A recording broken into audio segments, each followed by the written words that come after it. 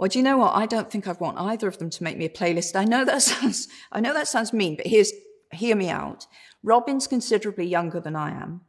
So she just turns 30 in this book. And I've got a feeling that we might not love the same kind of music. Some music I'm sure I would like. I have a daughter a bit younger than Robin, actually, but she's often played me stuff I like.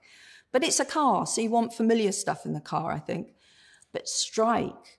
Now, I've known since I created the character that his favorite artist is Tom Waits, because his mother was a big rock and roll groupie. So obviously he had to go somewhere different. He's not going to be into heavy rock. He's got to find something of his own.